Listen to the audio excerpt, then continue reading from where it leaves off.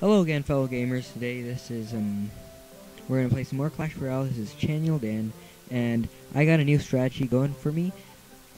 It is this deck. We got the Fireball, the Archers, the Minions, the Mortar, the Barbarians, the Bomber, the Spear Goblins, and of course the Hog Rider. It's a pretty cheap deck at 3.4 average elixir, and yes, it's great for starting hordes and swarms and that kind of stuff. I got the Fireball in there to take out minions, barbarians, whatever comes in our way, and the Mortar can get some free shots off onto the tower. And the other troops are just kind of for defending and for attacking. I'm going to jump into this replay here, and it's going to show a epic push that I wasn't even planning, but it just happened that way, and I was like, hey, that's pretty cool. So I just wanted to show you guys, and I showed my fellow clanmates as well. We both throw the good luck, and I dropped the Hog Rider just to test, kind of test the water, see what he has out there. And I'm just gonna fireball a bunch. I don't have the arrows in here because I'm afraid of troops like the Three Musketeers and wizards and the ice wizard, those kind of things. I don't like those, so I normally keep a fireball in there to take care of them. That bomber's there is doing work, but unfortunately gets killed by those spear goblins, which get a few hits off my tower, and I drop a well played. He drops a thanks, and we're both just waiting our elixir out.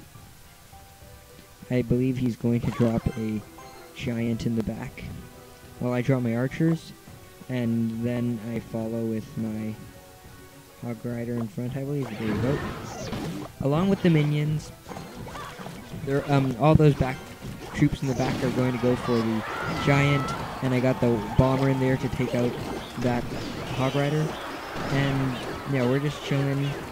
We're about even here, so I'm going to drop my mortar again, and we're going to try to get as much damage as we can off onto that tower with the mortar. The mortar is kind of like the Expo, but I find it's not as overpowered. So, like the Expo has good health, good damage, too much damage in my opinion. But the mortar's it's an even troop. It's not a troop, it's a defense. But yeah, you get the idea. I got about maybe 400 health lead off of him, and we're both just kind of going at it. And that lone archer is going down the left lane, and it's going to get shut down. I dropped the mortar, and the mortar is going to go for that horde. I'm going to throw a bomber in there as well, just get some hits off the hordes. And his Hog Rider is taking it down, and as you can see here, I got a pretty good push going. I dropped my Hog Rider and his minions there. Maybe I should have fireballed them earlier, but anyways, now I do for some reason. And along that takes out the barbarians along with my bomber, and we take that tower because of the Hog Rider as the tank, and the bomber as helping me take those barbarians. That was an amazing push that I didn't even expect.